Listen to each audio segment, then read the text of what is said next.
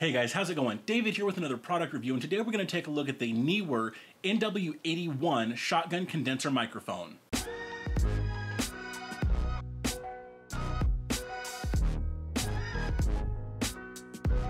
When I first started recording product reviews to put on both YouTube and Amazon, I started out by just using the microphone that was built into either my camera or my cell phone or whatever I had available to me. After a while, I finally coughed up the 50 or 60 bucks to get a Rode lavalier microphone, and things got dramatically better. After reviewing several different products over the course of several months, people started sending me more and more microphones to review. While that's great, they were all lavalier microphones. Recently, Neewer reached out to me and asked if I'd be interested in reviewing their shotgun microphone. Since I'm always on the hunt for better sounding audio and having the ability to be more diverse in the way I record, I jumped at the chance to review their NW-81 shotgun condenser microphone. So let's go ahead and switch camera angles and see what's in the box. In the box, there are several accessories to go along with the shotgun microphone.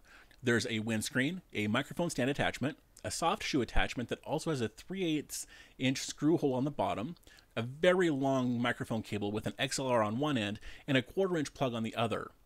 Now there's also a 1/4 inch to 1/8 inch adapter for more recording flexibility. Now with the accessories out of the way, we can see the microphone itself. It measures 14 inches in length, and there's an XLR plug on one end and a unidirectional mic on the other end.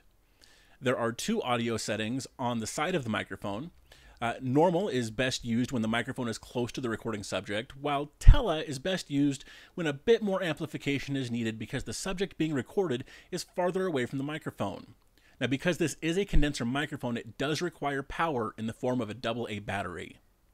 I wanted to take a few seconds to show how quick and easy it is to set up the Neewer NW-81 condenser microphone. You may wonder, how is the audio for the NW-81 condenser microphone from Neewer? Well, you tell me. All of the audio that you've heard in this review was recorded on the NW-81. Alright guys, so there you have it. There's the Neewer NW-81 shotgun condenser microphone. It's super easy to set up. It's got an unimaginably long cord. The sound quality on it is great, and you can use it with just about any kind of recording device, whether it's plugged directly into your computer or your DSLR or your cell phone or whatever options you've got. This is a very diverse microphone. So tell me in the comments below, what kind of recording setup do you like to use? Do you prefer to have a lavalier microphone that's pinned to your shirt? Do you like having a shotgun microphone that's attached to your camera?